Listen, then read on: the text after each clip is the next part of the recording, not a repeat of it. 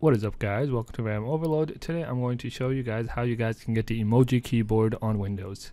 Alright, so if you're on Notepad or any basically any other software, whether it be like a coding software or Microsoft Word or anything, having an emoji keyboard, especially nowadays, does come in useful. If you are running tools like, let's say, WhatsApp or Telegram or something like that, they probably have the emoji keyboard built in, right, where you can select it and then just choose the emoji there. But let's say if you're on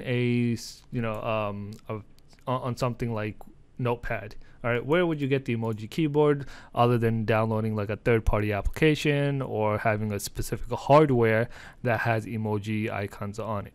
All right, and the easiest way to do that is not copying pasting. I know some people, especially before a couple years back, people used to copy and paste from the internet and then onto the keyboard, onto the notepad or whatever, wherever they wanted to paste it. So the internet would have it, and they would basically have the website would have it, all the emojis, and they'll just copy whichever one they needed and paste it on to wherever they needed to. So this way is a lot faster that I'm going to show you, and you don't really need the web browser anymore. All you need to do is press Windows V. Okay, so this is similar to what I showed you before, where it has the clipboard, but you want to press the emoji icon over here. Okay, so now you can search for whatever emoji you want. They have a decent size, a decent list of emojis, right? You can, I guess, even filter from up here. So let's say I want this this airplane, or this one, parachute. Never seen this one before, but you can just click it. You guys can see over here that it's there, right? And let's bring it back up. And on the side over here, what's this? Oh, these are just ASCII emoticons. So leave that to the side as we're doing emojis. So you can just basically select whichever one you want to, right?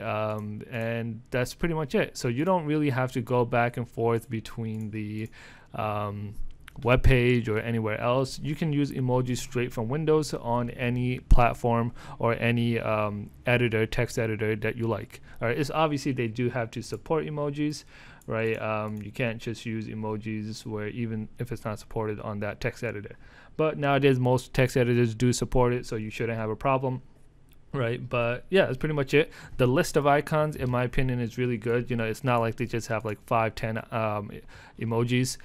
There's a lot, in my opinion, like a decent amount of emojis that some I haven't even seen before. Right, so yeah, that's pretty much it.